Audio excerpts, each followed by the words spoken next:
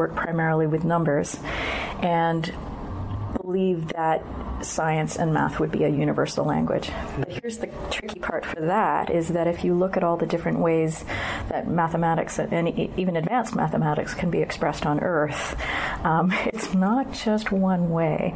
So, like I said, people from anthropology and the social sciences tend to be a little bit less optimistic about decryption than those coming in from the physical sciences and mathematics. Related to that, there's also the question of, how languages evolve. I think a big question, again, would be how much help are we getting from the alien side of things? If they were transmitting in their natural evolved language, we'd have to assume that just as is the case on Earth, it would be full of reference to their home environment, which would not be the same as ours. It, could have some similarities. The more that we see about exoplanets, the more we realize that some could be quite Earth-like. So there may be similarities in the environment, but every aspect of our natural languages, of our speech, is just infused with the world that we are from. And that's okay when you are co-present in a place and time, and you can, say, point at an object and say, rock. And then, the other person comes back to you and gives you the word for rock in their language.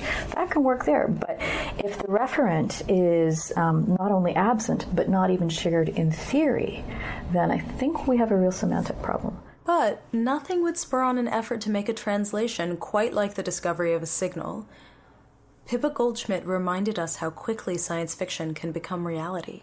Perhaps we get a bit complacent about some aspects of science fiction being firmly placed in the future. But of course, the future always happens at some points. So, this kind of speculative, anticipatory type of fiction, if it suddenly becomes reality, would be a whole sort of step change. I think I'm kind of fascinated by the processes, by the scientific processes and how people carry out science. So I'd be really interested in using fiction. I already have, in a sense, in using fiction to try and open up those processes by which we would, say, receive sort of extraterrestrial intelligence sort of signals, and what we'd actually do about them, and then how we'd respond to that. I'd probably sort of want to get into the detail, the sort of the inherent conflict of the situation.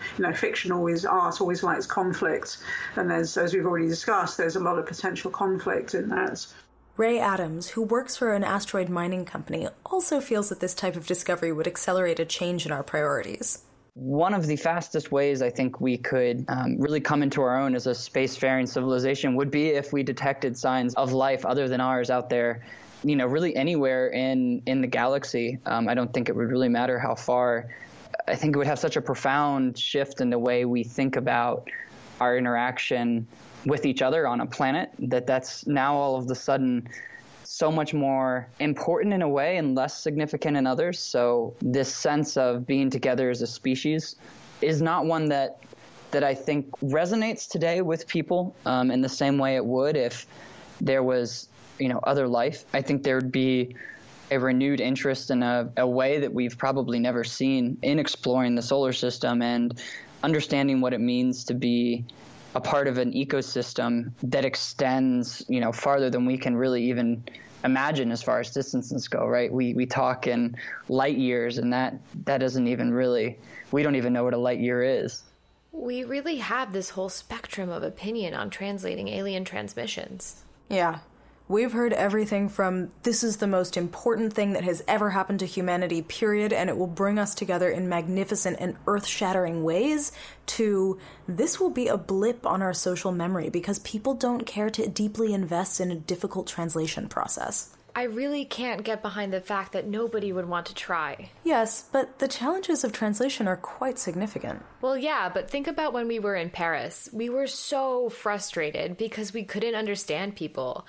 If someone was really trying to reach out, I believe we would make an effort. I mean, do you really think we would just ignore an alien species?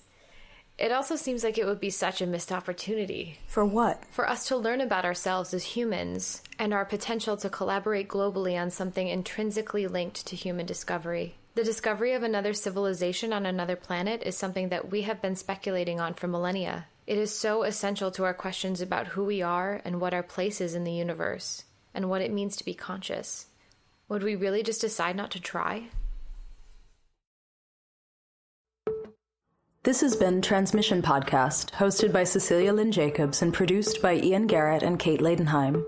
We're glad to have you along on this journey to understand each other. On this episode, you heard Pippa Goldschmidt, Catherine Denning, Pete Warden, Christine Corbett-Moran, Rhae Adams.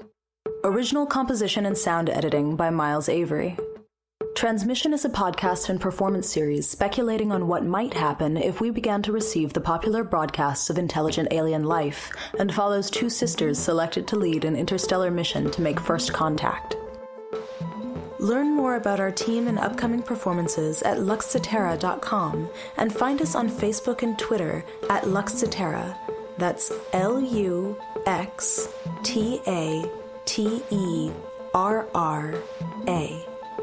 Transmission is a production of Toaster Lab in Canada and is a fiscally sponsored project of Fractured Atlas in the United States.